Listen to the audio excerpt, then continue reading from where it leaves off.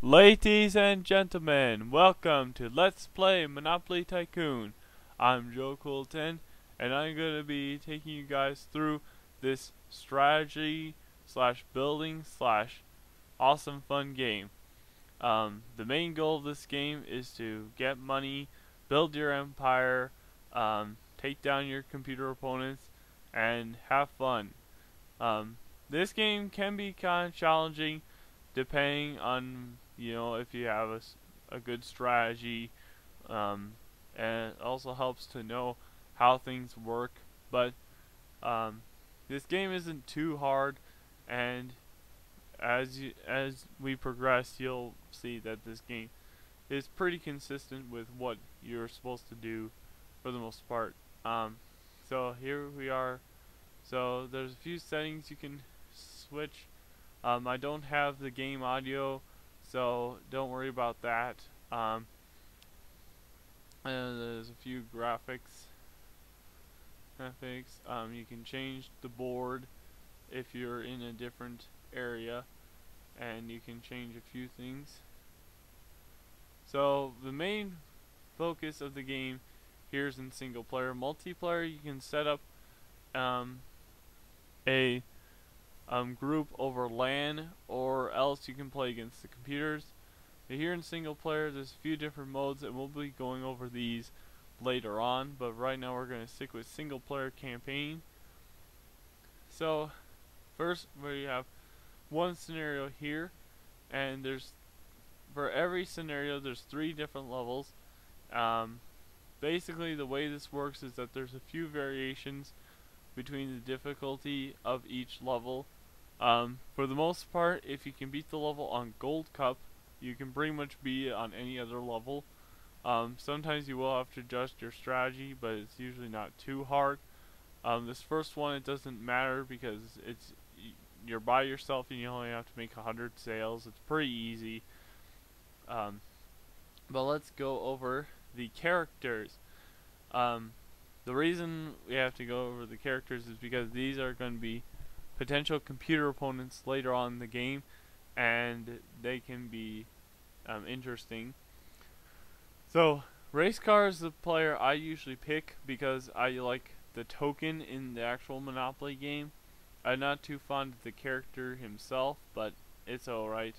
But as far as a computer opponent, he's pretty tough. He likes to build really quickly. He also likes to spend money really fast. And then he usually can be kind of annoying in most respects. He's not the best player, but he can be kind of tricky. And Wheelbarrow is probably the most annoying player in the game. He's very tough. The main thing that Wheelbarrow likes to do is he likes to auction properties quite often. You'll see him trying to ruin your strategy by auctioning. He also likes to build where you're building. He'll just do everything in his power to be as annoying as he possibly can. But because of that, he doesn't usually win. He usually ends up in about the middle of the lineup at the end of the game. And the reason is because he's focusing his efforts on trying to ruin other people. But we'll get into that more later. Dog, I don't find playing against Dog very often. She's usually pretty quiet. She just kind of does her own thing. She doesn't really do much. I don't really remember a whole lot about Dog, but she is what she is. Cannon, he's pretty cool. He's a pretty good player too. He has a really good strategy. He usually tends to go for the lower ranked areas of the game, which are the best areas to game, and then he likes to play very strategically, and he's very good in that regards. He's probably the second best player in the game. And then Top Hat, this guy is kind of crazy. There's certain levels where you're pretty much guaranteed to have Top Hat on, and we'll get into what those levels are later. But Top Hat, he is the auctioneer of the game. He will try to auction pretty much any property he can, and he will usually kind of gain a lot from that. Sometimes he will spread out around, or sometimes he'll just follow the other computers. He'll just stick to kind of one block and just kind of go from there. Um, but his main thing is auctioning. And Horse is the best player in this game. Horse likes to just kind of get her block going and you really strategize. Her strategy is definitely the best because she plays very well. She also will auction properties and try to use those to her advantage. So some people will actually play as Horse in order to not play against her because she is the best player in this game. But we will be playing against her, so we'll see if we can take her down later on. And Iron is the worst player in this game. Iron is very slow in what she does, but she is also very she also manages her money very well. You'll rarely see her going into the red, which you can go into the red in this game. It is possible, but we'll get into that more later. But Iron, you'll rarely see her in the red. You'll rarely see her doing anything like super crazy, because she usually has a good share of money because she manages it real well. If she does go into the red, it's usually for a very good reason, so you'll see that later on. And she can be tough, especially on like certain levels. She can be kind of tricky in that regards, but most part she usually someone else wins before Iron does. So Iron usually never wins because she's so slow. Battleship, he's pretty cool. He usually doesn't play anything too crazy. He usually just is kind of laid back and doesn't really do, you know, he can potentially be good, but usually he just kind of does his own thing and kind of just keeps to himself. He usually doesn't mess with you too much, but he does okay. He isn't too bad. And Shu can be kind of devious. He does like to kind of mess with you at times. He doesn't, he kind of sometimes he'll do his own thing, and he's very cunning in his strategies, but he isn't too bad. He's not the worst. He's not as bad as Wheelbarrow, that's for sure. And Thimble's the rich girl of this game. The main thing that Thimble is good for is having a lot of cash. She usually is the player who likes to have the most cash in the game. She usually likes to try to outbid you in auctions, and she just will do everything in her power to try to have the most cash. And she can be annoying in that regards because she does like to use her cash to get more cash and all that stuff. But she's not the worst either. So that's the characters. So let's go ahead and get started. Welcome, folks, to Monopoly City. So let's get rolling here. So first thing we gotta do is we gotta take a poll here, and let's go ahead and start building here. And you can just kind of watch and follow along as much as possible. This game's not too hard. Once you get the hang of it, it's not bad.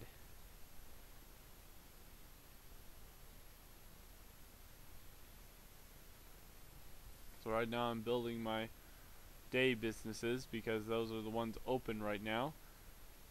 Day businesses run from 9 until 5, and then night businesses run 6 until midnight. Okay. So, yeah. So basically what I'm doing is I'm pulling this apartment, and The poll is the citizens are telling you what to build on the block. So basically this is them telling you what they want to buy, and so then you build those businesses. You don't have to follow it exactly because because some stuff sells better than others. So you do want to pay attention to what they want and how much they want it. And some of this stuff you can pretty much build and will always be good, but other things are kind of tough to get good. There it is. As you can see, we're getting some sales already. We're already almost to the goal already, just by building a few businesses. It doesn't take long. Bread. I don't know if we have that. I don't think so. We should get it though relatively soon. If not, we can get it late, or we can get it later easily. Oh, there we go. We won. So that wasn't too bad. That was a pretty easy level. As you can see, we did pretty good. So the next level is pretty much the same thing, except now you will the level says you have to build apartments. You actually don't have to, because you can just build your businesses and then it will be good. But they give you enough money to do it anyway. There we go. Sometimes you want to speed it up here. Okay, let's go ahead and take a pull here. Gotta wait until some people move in. Actually, I actually could just build some stuff right off the bat that I know is going to be good, but it doesn't matter. If we don't get it today, it's not the end of the world.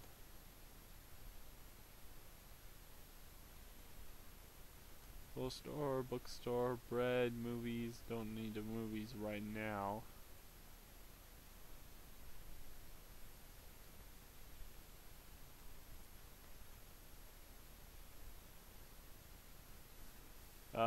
The clothes store is really good at the beginning of the game, but later on the clothes store usually doesn't do so good. It's very hard after the first few days to get your clothes store to do well, and so sometimes what I will do is I'll actually refurbish it into something else. Oops. Let's go there.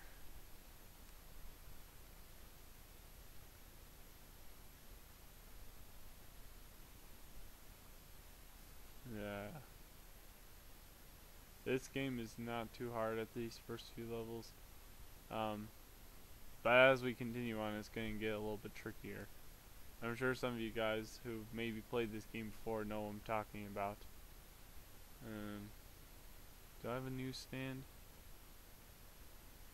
No, I don't. Okay, let's build one.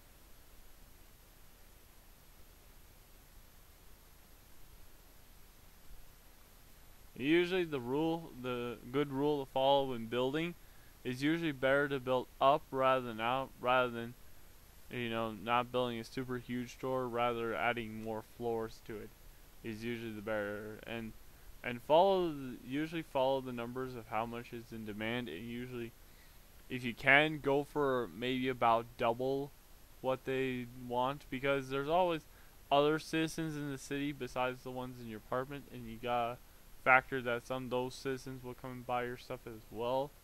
We're almost at 5 o'clock here, so we're going to need to build some night businesses here. So let's go ahead and build some of our night businesses.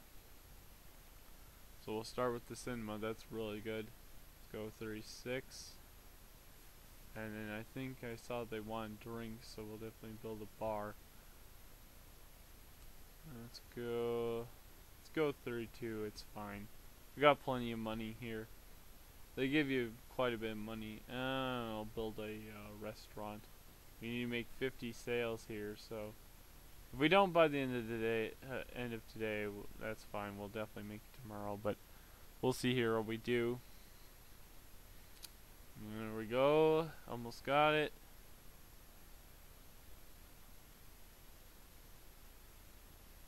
There we go. We got it. Okay, cool. That was not too hard. Alright, now this is our first level where we get to play as a computer opponent, and now we have to make 200 sales. You know, keep the prices keen. Well, we don't have to worry about that because, as you can see, we're playing against the worst computer opponent in the game, Iron. So you should have no problem winning this scenario. We don't have to worry about building apartments, so let's go ahead and get started. Iron should be pretty easy to beat. Let's go 24. Oops, we don't need that. Oh, Iron, you're crazy. Iron's building where we are. Okay, well, we could compete with her, but that's not. That's probably not gonna happen. Oh man, no one's living there. Guess we'll build over here. This isn't the best place, but we could compete with Iron, but it's not gonna be worth it. Oh man, Iron's gonna win now because, or Iron's gonna get ahead now because we built on the same block. Clothing, books. This is bad. Sorry guys, this usually doesn't happen. Iron usually builds on other spots. She usually doesn't build where we're building. I guess Iron's playing more aggressive than she usually does, which is crazy. Don't ask me why Iron's doing this. She is winning right now. That is not good. And I can't believe that. It's crazy. I cannot believe that she's winning right now. I do not know how that is happening. Okay, now she's not, but still. Alright guys, usually I get ahead right away and I usually beat her, but this time she's doing okay, we're doing a little better now. I think we've got a few more shops than she does, so she can't deal with that as well, because the more usually if you build quick enough and get plenty of shops here, you should be fine. I'm just gonna build stuff I know is good. Pretty sure I don't have a newsstand. No, I don't. I just have those. Okay, that's fine. What else can I build? Pretty much in these earlier levels, you don't have to worry about quite as much. It's almost nighttime already, and we gotta make 200 sales. We already got half of that. Let's go ahead and do a cinema. And I want to build a nice, good-sized bar too. I don't know how many people want drinks, but we'll go ahead and do that. There we go. Go and speed that up. Might as well. Now we're winning very much. See, Iron just built a few stores. She built a clothes store, doctor's office, and something else. Oh, first chance card of the game. Sure. I already won, so it doesn't matter. But chance cards are randomly given at certain time interval in the game, and they're usually pretty random. So those were the first 3 levels. As you can see, they were pretty easy. But now is where the game gets tough. This is where the game throws you into the fire. I'm sure most of you know what this is. The next level is $3,000 daily profit, and although that doesn't sound like much, this game is very tough. And as you can see, our cast of characters on Gold Club are Battleship and Shoe. So yeah, so we're gonna have to do stuff for that, but that's gonna have to be in the next episode. So that is gonna be all for now. So yeah, so that is the beginning of Monopoly Tycoon. In the next episode, I will show you guys how to win $3,000 daily profit. We'll see you then. Until next time, this is JoeCool10 signing out.